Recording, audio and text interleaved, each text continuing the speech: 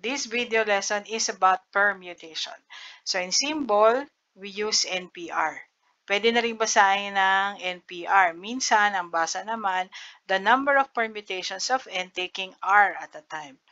Pero para mas madali, NPR. Moving on. So for permutation, the formula is n factorial all over the quantity of n minus r factorial. So for P3, ang unang dapat malaman natin, alin ba ang n, alin ang r.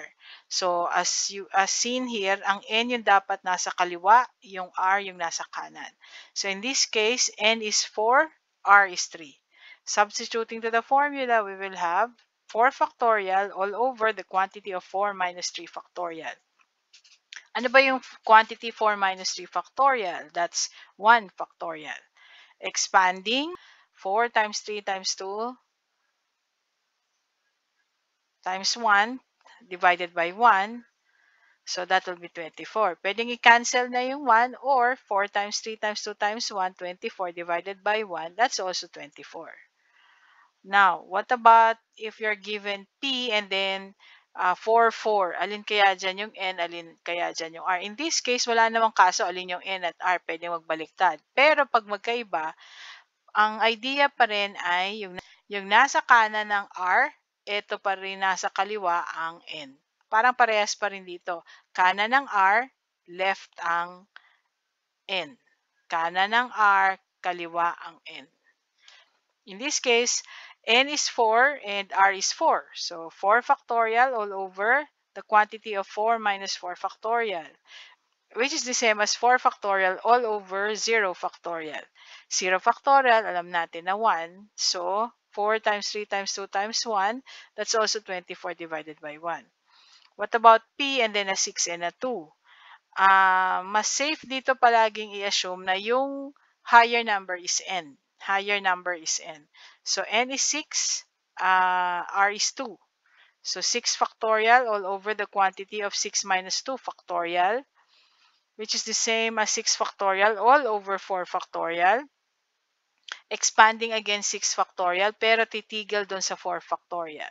6 times 5 times 4 factorial, canceling 4 factorial, we will have 30. Pwede bang gumamit ng calculator? Pwede, pero dapat hanapin muna si NPR symbol. Parang kagaya sa factorial, ang NPR commonly nasa labas. Okay? Pwedeng mag-iba-iba itong button na design na to or button title, pero yung NPR minsan or madalas nasa taas. At since nasa labas siya or nasa taas siya, gagamit ng shift button. Paano? Press the number for N, shift, NPR button, and number for R, and then enter. So 4, shift, NPR, 3, enter. And it will look something like that. 4, shift, NPR, 4, enter, 24 again. Then 6, shift, NPR, 2, enter, that will be 30. Continuing. So 5P4, N is 5, 4 is R. So 5 factorial all over the quantity of 5 minus 4 factorial. That will be 5 factorial all over 1.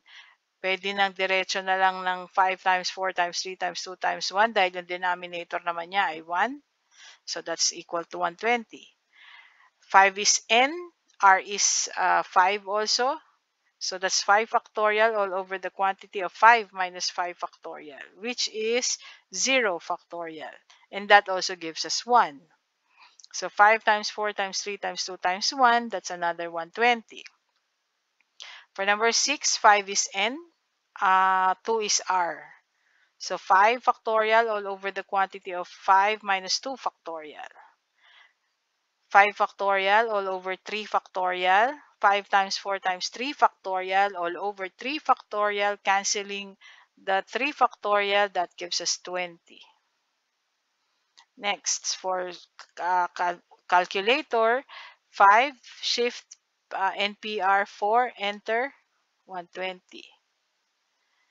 5, shift, NPR, 5, enter, another 120. And then 5, shift, NPR, 2, Enter, that gives us 20.